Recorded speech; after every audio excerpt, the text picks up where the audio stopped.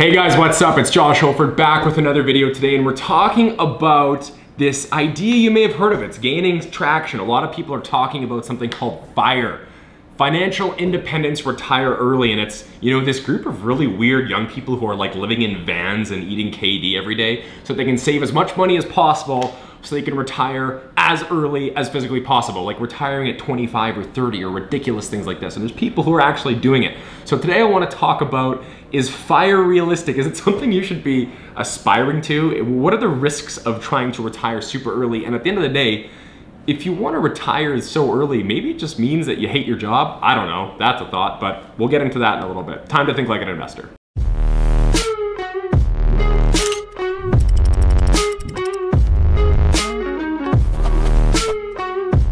So here's an interesting thought, right? I mean, every single thing that is living needs to produce more than it consumes in order to live. Like, I mean, even something not living, like your car, it has to have more fuel in it than it's using to continue moving. And your body, you need more calories going in than going out, or eventually you'll run a deficit to the point where you die. Same thing happens with your money, right? If you are not producing enough value, I mean, this is a really cool piece. I mean, as a tangent, kind of a cool structure of our society is that if you produce a lot of value, you're gonna be able to live for a long period of time because you're gonna go and you're gonna earn money and you're gonna be able to spend that. Now, when you retire, things change a little, right? Because you're not necessarily putting in the time or the hours or the labor. It has to be your own money that is producing more value than it's consuming, right? So your money is producing value by being invested in companies or real estate or whatever it might be, and you're the one consuming the value because now you're going to the trips and drinking margaritas on the Mexican beaches, whatever it might be, right? So what does it actually look like to try to retire early? Here's the reason retiring early is such a difficult task and the reason people really celebrate it. The major thing is that across the developed economies of the world, we have these things called government pensions, and they're, quite wonderful to the extent that they actually exist and work. But the idea is this: if you've worked and labored away in our economy for this many years until age 65, we're going to give you a certain amount of money that you can live off of from 65 to 90. In the United States, they have their pension. In Canada, we have CPP, all sorts of things like this. But all that to say is, if you're going to retire before the age of 60 or 65, there is a massive bridge that you have to gap. There is a massive gap that you have to bridge. I wonder how you would gap a bridge. Anyways, there's this gap that you have to bridge, and what it is you're not receiving your pension yet. So if you retire at 30, you have to come up with all of the income until 65. No one else is helping you. That's all on your own dime. So today I'm gonna walk through some of the numbers. What would it actually require for you to live just like a base subsistence living where you have no fun? Let's call that like $20,000 a year after taxes. I mean, no offense to anyone only making $20,000 a year after taxes. I bet you have tons of fun, but I don't think that's an aspirational retirement. Then we can take a look at a very comfortable, nice retirement. We could travel and do nice things and go to nice restaurants. Let's call that $75,000 a year. So here's how I've calculated this. We're gonna assume that you start working and saving at the age of 20, and then you start retiring at different ages. Like you retire at 30, or what happens if you retire at 40, what happens if you retire at 50. So we're assuming we're starting saving from the age of 20, and we're assuming that when you retire, you get an after inflation rate of return of 3%. Now, if we assume that inflation is 2%, that means we're assuming about a 5% return minus 2% for inflation. We get 3 after inflation that we have to live off of for the rest of our life. So we're assuming we start at 20, we're assuming we're getting a 3% rate of return after inflation. What we find is that if you wanna retire really early, right? Okay, these are some fascinating numbers. If you wanna retire very early and just live a base lifestyle where we make $30,000 gross and $20,000 about there after taxes, maybe a little more, give or take. We're talking $30,000 gross here. You're gonna have to save $770,000 by the age of 30. And what that allows you to do is kind of live off of that 3% interest until you get to age 65, or you now have some pension and you can live off of that. So you can think about this, right? Imagine how difficult it would be to save $770,000 by the time you're 30 if you're only starting at 20. My math shows if we can get, an 8-9% rate of return, we would need to save $56,000 every single year from 20 to 30. I'm not sure about you, but in my 20s, I'm not saving $56,000 a year And I mean, hopefully one day, but right now that's just not the case. So now let's say we decide, okay, 30 is a little tough. You know, saving 5,000 bucks a month, it's gonna be a bit of a grind. So maybe let's plan for 40. Well, if we wanna retire at 40, and all of this, by the way, we're assuming you live till 90 years old. So we're gonna retire at 40, we're gonna live off our money till 90 years old. What that means is that we're gonna have $690,000 saved by 40. And you know what? That's actually a little bit more realistic, because that means we'd only have to save $17,000 a year. Still quite a bit, but not out of the realm of, reason. It's possible if someone's making good money. All of that said though, we're still talking about a $30,000 retirement. That's not enough to enjoy, but it's enough that you don't have to ever go to work. All right, what if we decide, okay, we'll push this out to 50. We'll see how it looks at 50. Well, if you want to retire at 50, make $30,000 a year, you're gonna have to have at least $582,000 saved. That's quite a bit, but here's the really interesting thing. As we move out how long we're willing to wait to retire, the less intimidating the savings becomes, right? If we have more time to save and more time to compound our investments, that means the longer we push out the retirement or the earlier we start saving, the less intimidating it gets. And you can see that at age 50, because we'd only have to save about $6,000 a year. That's 500 bucks a month.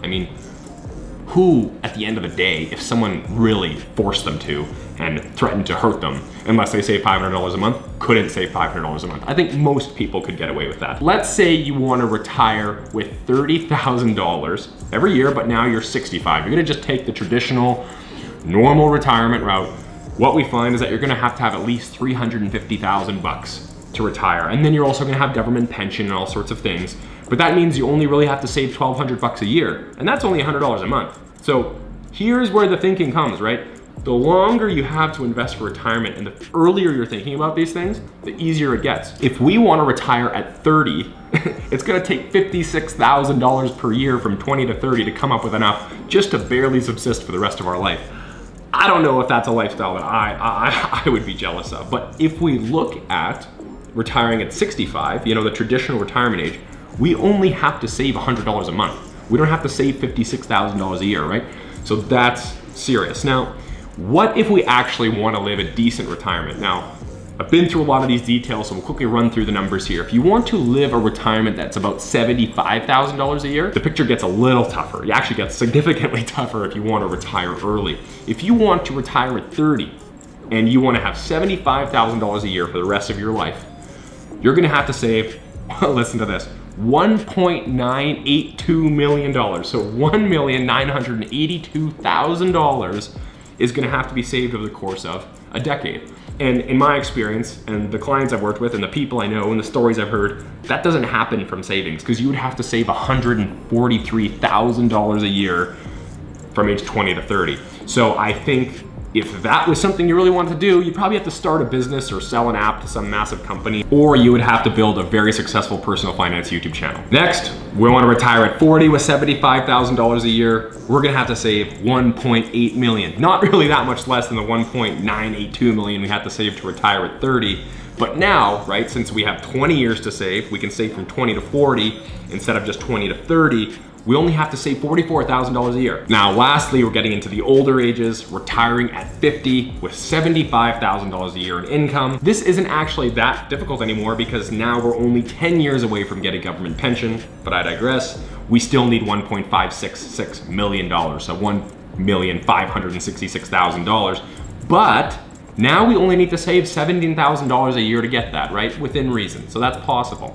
And lastly, if we want to just retire at a normal age of 65, we would have to save up $1.04 million, and that would take $3,700 a year to save up that much if you wanted to start saving at 20 and retire at 65. So overall, when we look at this, when we look at taking $75,000 a year in retirement income at 65, it only requires $3,700 a year. That's about $300 a month. That's really not that crazy. But if you contrast that with trying to live a really great retirement starting at 30, you gotta save $143,000 a year. So you can see how trying to retire early things can really get out of control quick the earlier and earlier we try to retire. That being said, personally, I think that this attempt at trying to retire purely off of investments at the age of 30 is a ticking time bomb. And the reason is that there are so many things that could change in between 30 and 90. It's crazy. That's a 60-year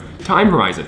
What happens with inflation, right? There's been periods in history where the prices of things have grown so fast. Actually, there was a story of a company called a country, or actually a section of Germany. It was called Weimar Germany. And they were actually, there's pictures you can find of people with wheelbarrows full of cash dumping them out and actually using money as firewood because their money had become so worthless. So obviously that's a crazy example, but that's an idea of how inflation can really get out of control. If you're trying to retire at 30 and all of a sudden when you're in your 40s and 50s and inflation goes crazy out of control, you're toast. You can't retire if inflation gets out of control. That's a completely different variable.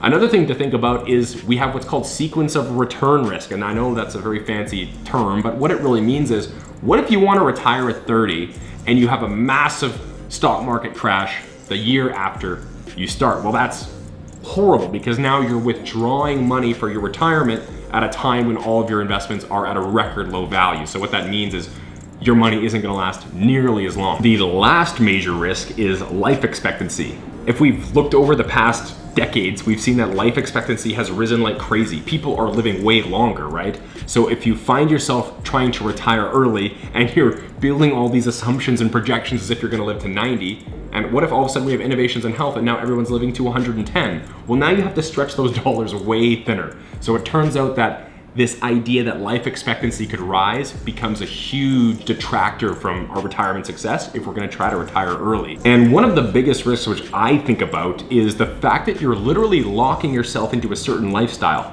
right? So you're 30 years old and you think about this, okay, I'm gonna retire now because I really don't wanna work, and I'm gonna retire for 60 years until I'm 90, and that way I would feel free. But it's like, okay, now you're locking yourself into the same income for the next 60 years. I don't know about you, but I'd be very bored with that. Very bored with this idea that my income's always gonna be the same, it's never gonna grow, and I'm kind of stuck in that routine. So anyways, guys, this has been some of the numbers and some of the risks around what it would really take to retire early and what kind of life that really creates, and whether it's something that you really want at all. At the end of the day, there's really two ways to retire. You can build a business and sell it, or you can live like a monk. So if you guys wanna be a monk, hit that like button, drop a comment on what parish you'd like to be involved in, and until next time, see you in the next video.